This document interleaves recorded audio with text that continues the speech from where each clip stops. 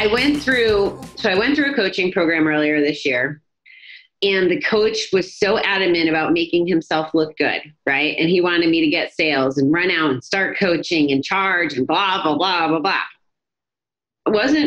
It wasn't what I wanted to do in that moment. And I was more worried about the systems. I needed to have the foundation down.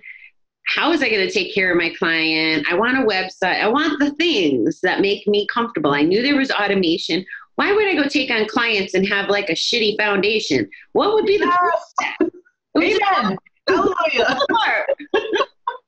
Yes. And he really was upset. And I know it was all about his image, right? Because the clients went out and they make, 10,000, 15,000. Well, there's no scalability in that either, right. Because there's just no way. Right. You have to learn the things. And I could see that. And it was really a pain point. And then we got on a call one day and I ran him through my computer and showed him some of, my processes. And the next thing you know, he's telling the group, oh, Bobbie's got some good systems.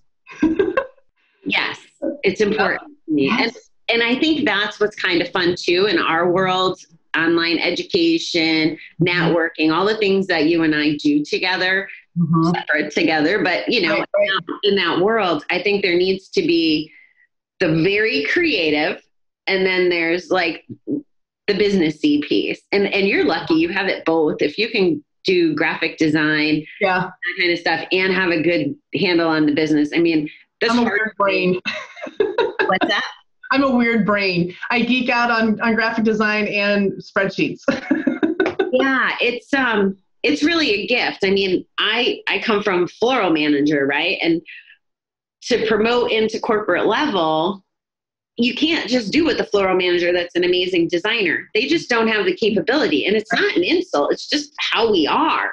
Totally. It's very hard to learn the business. And just like me, I went through it and I was an okay designer, but a better business person. Like, it really is clear. So like I said, I have great respect and admiration for you having both sides. That's pretty good. Nice. Thank you. Two things come up for me when you said that triggered for me. Can I share? Absolutely. So the first thing is coaching, especially, and obviously I keep talking about solopreneurs because that is where my heart is. And this really applies to any entrepreneurs. But coaching is a weird thing because I have never, once I hired my first coach, I've never been without a coach because I feel like coaching is helping me learn things that I don't know or don't know about myself that I need. So I'm always looking for what is the next thing I need and get the right coach. So there's two things. One, and just kind of a word of the wise, is making sure that you find a coach that you really click with on a personal level. And aligns with that identity, knowing who you are. The other thing is finding the right coach for where you're at. And I don't know your situation. This isn't a commentary on your situation at all, but one of the things that I learned from one of my coaches several years ago that I thought was the most mind-blowing and brilliant thing is doing things in the right order. Because when we started business, okay, I'm going to go start marketing. Like, I just need clients. I need people in the door. I need people paying me. So you start with marketing. Well, then people come in the door and they're like, okay, great, serve me. And you're like, oh, now what? How do I do that? How do I sell you? How do I serve you? How do I finish up our project? So especially when we work through the client journey and then the systems, we always start with the service delivery first. Because if you have that figured out, you have that systems figured out, and you can deliver consistently and predictably and profitably and powerfully, then when you figure out your sales process, then you go out and find people. And then once those people are in, they start trickling through the sales process into your service delivery. They are wowed because you've promised many, many things. You've given them even more. As opposed to, let me get them in the door, push them through the process, that there is no process, and they run screaming because they're like, well, that's not what you promised me, or that's not what I expected. So we always start with that service delivery to just your point, because you got to get that stuff dialed in. Otherwise, you're going to crumble. Yeah, you hit it on the head about the expectations. I didn't get what I expected. The sales call was really good to get me in the door. Right. And I just went through this week. I had went to a different conference. I found someone that I thought could add value. And I think still they could. Then I spent the weekend at an event with them, and I've never had this experience, and I can't wait to see your face when I tell you what they did. Oh. It was an online class, 2.5 days. He literally threatened to throw us out of the group if we didn't have our cameras on. Yeah, that face. And they don't understand why I want to not work with them. Wow. That's harsh. Yeah.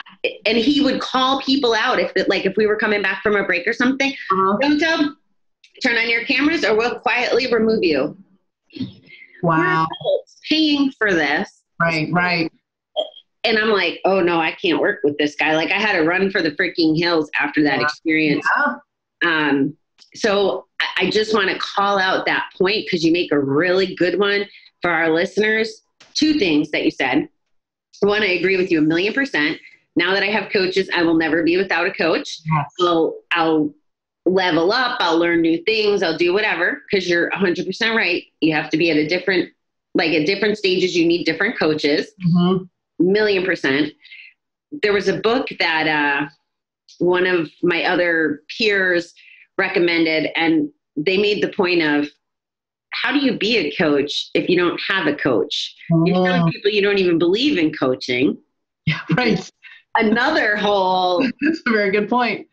Yeah. I never thought of it either. And I had a third point and I totally lost it. But, to really take the time to interview and get to know, like, as a client, you have a right to what you want or what you need.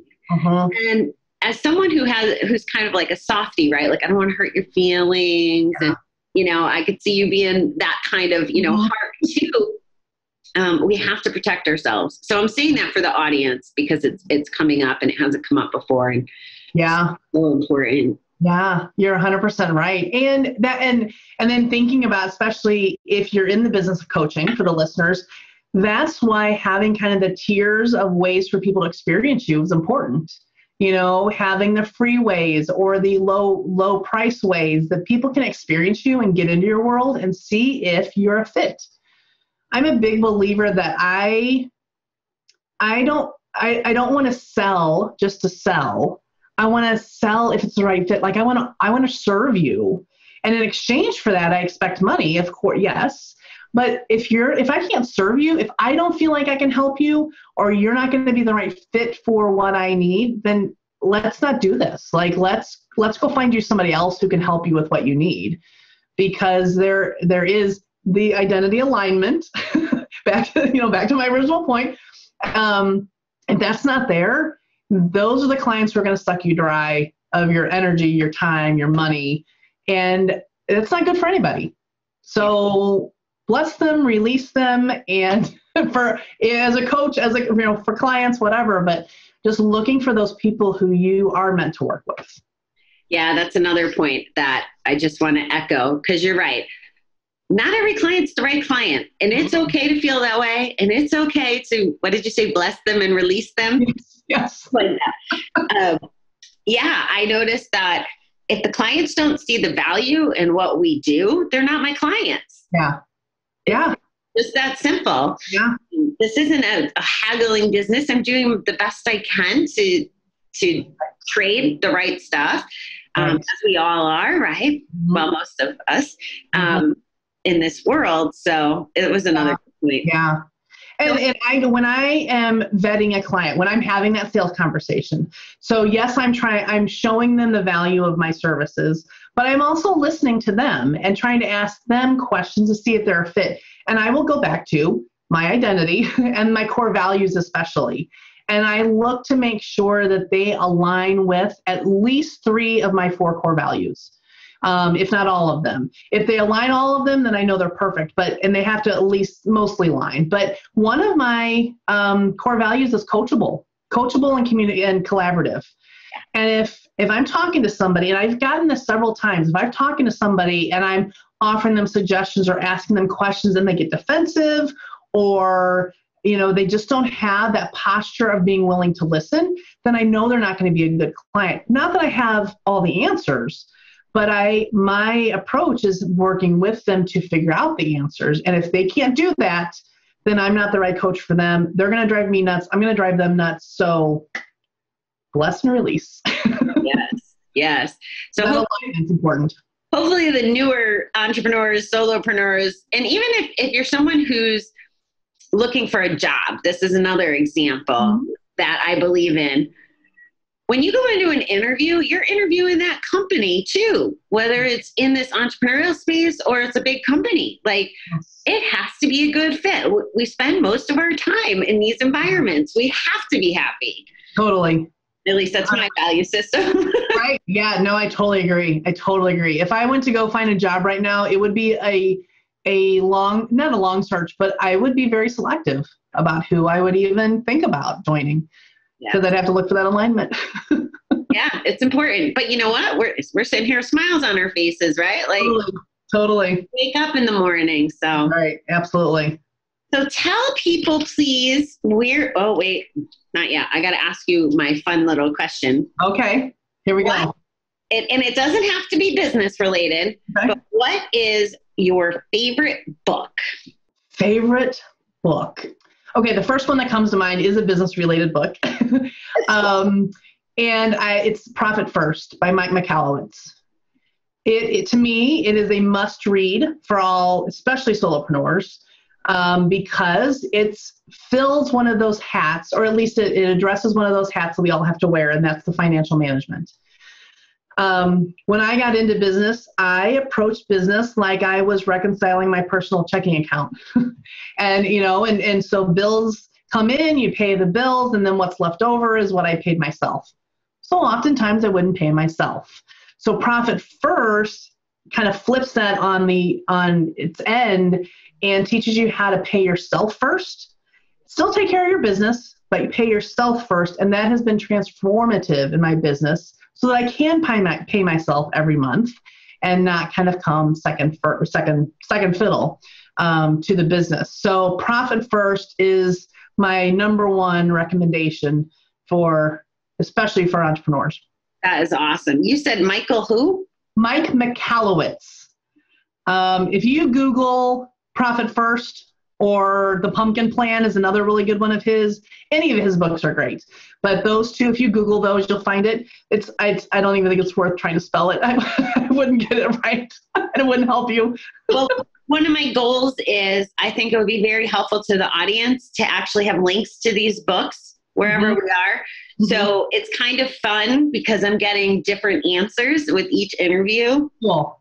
And that's why it's okay. It could be a recreational book, a business book.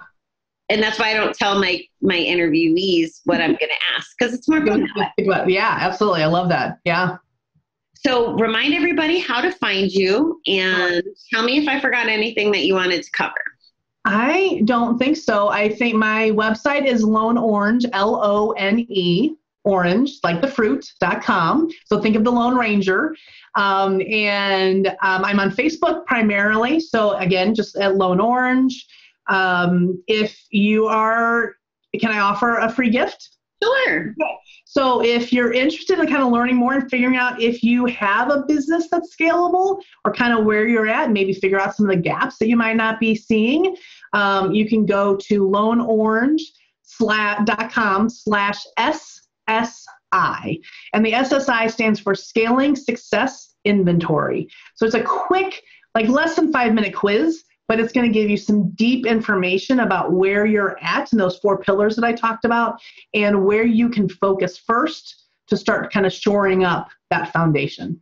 Beautiful. So I would love for anybody who's interested to find out if they have a scalable business to go take that. That is awesome. We really appreciate that. And we'll make sure that gets publicized as well. I think Miss Carmela is helping us with such logistics. Perfect. I'm not that organized, quite frankly. So that's great. Well, Tiffany, I appreciate you being here so much. It's so good to see you. And pleasure. I'll see you on the chat. Okay. Sounds good. Thanks so much, Bobbie. Thanks for the opportunity. You bet.